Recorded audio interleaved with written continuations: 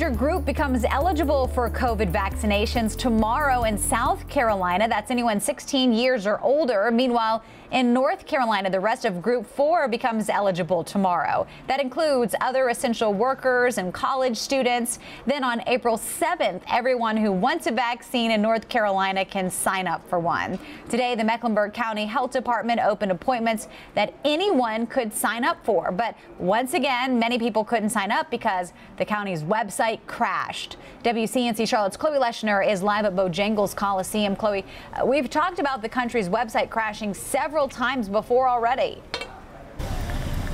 Yeah, the chief medical officer of StarMed, the healthcare system helping to administer those shots here, told me that the website can only handle 10 people per second. Obviously, a lot more than that trying to book an appointment today. The floodgates are opening in North Carolina. Next Wednesday, anyone 16 or older will be eligible to get the COVID vaccine. We spoke with the website that was hosting our appointments, and they were prepared for it. They just weren't this prepared for it. When the Mecklenburg County Health Department and StarMed opened up 3,500 appointments this morning, it was like trying to run a river through a fire hose. The website crashed. It's exciting that so many people are wanting to get vaccinated.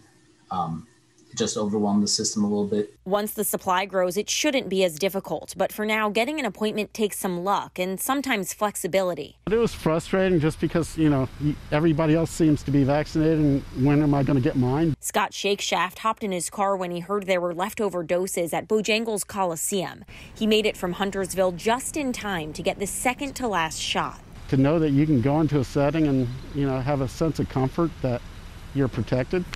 And that's what it's all about. So many people are shopping around for appointments, it's leading to a growing no-show rate. But StarMed has a no-waste policy, always finding ways to get the shot in an arm. So at the end of the day, if you open the vial and a patient doesn't show up or you have too many doses left over, we scramble to make sure anybody gets it. So anyone can book an appointment for April 7th or later. They are encouraging people to continue to check back. If people cancel, more appointments will pop up.